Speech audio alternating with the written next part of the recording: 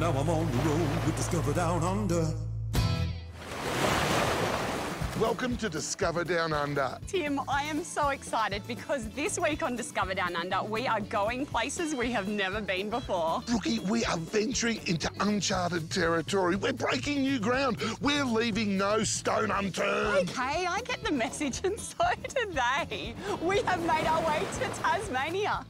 Just like Abel Tasman, Brookie and I have crossed Bass Strait and we're immersing ourselves in the wilderness of the beautiful West Coast. From Devonport to Cradle Mountain, we are going to see some spectacular sights. Oh, stick with me, baby. I'm going to take you to there.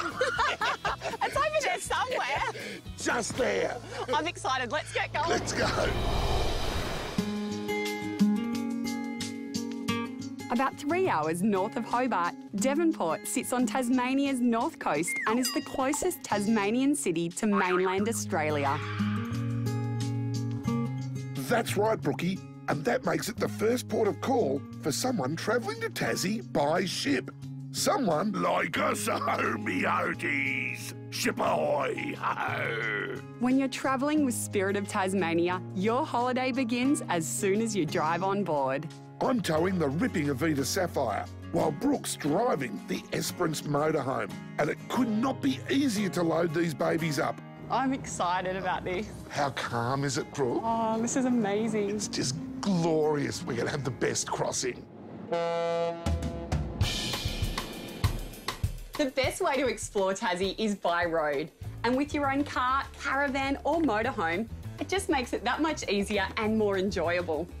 Not having to worry about baggage allowances means that you can take all of your favourite caravan and camping gear. And the best thing is, whilst on board, you can put all the final touches to your trip, or if you're like us, you can start planning. Oh, well done, Brookie. Here we go. You've got every brochure. Look at those raspberries. If you're planning on doing a bit of fishing or exploring the national parks, you can even purchase national park passes and fishing licences from tourism right on board the ship. From their low-cost, high-comfort ocean recliners all the way up to the deluxe cabins, Spirit of Tasmania has something to accommodate all budgets and all levels of comfort. I think I'll go for a bit of luxury. With the choice of all the amazing bars and restaurants on board, Brookie, it means you're travelling in style, or at least dining like royalty. The Tasmanian produce here in the Leatherwood restaurant just looks delicious. We are indulging in the 3-course menu, or is it 4? After dinner, it's time to kick back and relax and enjoy the trip. Cheers. Cheers. To the Spirit of Tasmania. Bye, Melbourne. Brookie's lounging back and settling in for a free movie in the onboard cinema.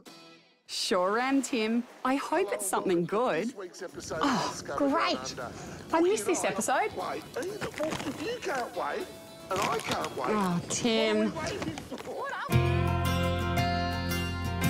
Travelling with the Spirit ensures you arrive refreshed, relaxed, and ready to begin your Tasmanian adventure.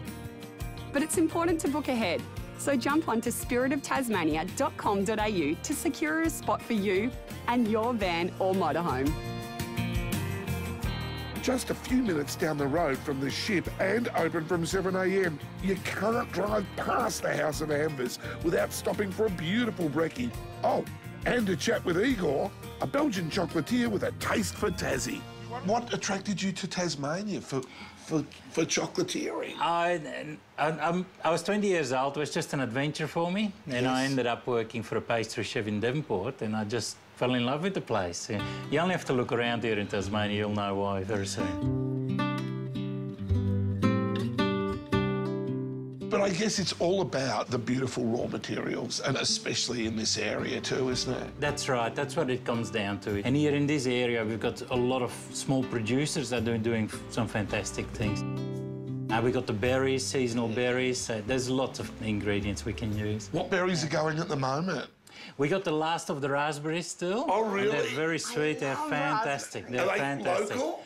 Yeah, just down the road they are, Christmas Hills Raspberry Farm. Do you want to? Next up. Okay.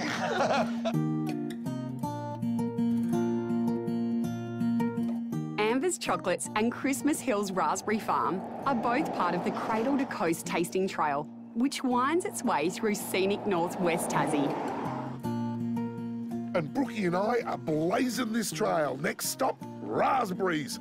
And I hope there's some left because I'm very excited. Get it?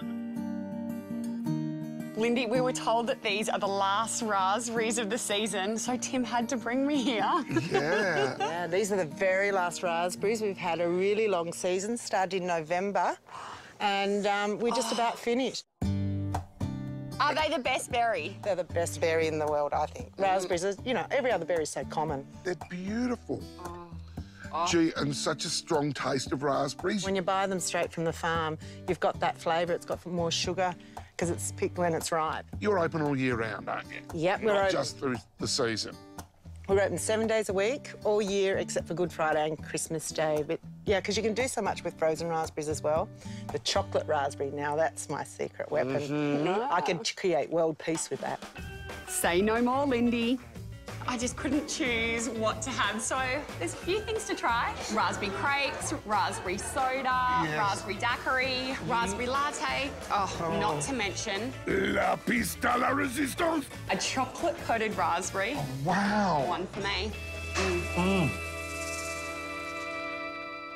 The food here is beautiful. But the best thing of all is if you have one of these, which Brookie and I do, the CIL Travel Saver card, with every breakfast they'll give you a free tea or coffee, which is fantastic. And the coffee can be a raspberry latte. Sure can. A raspberry cappuccino. Mad if it isn't.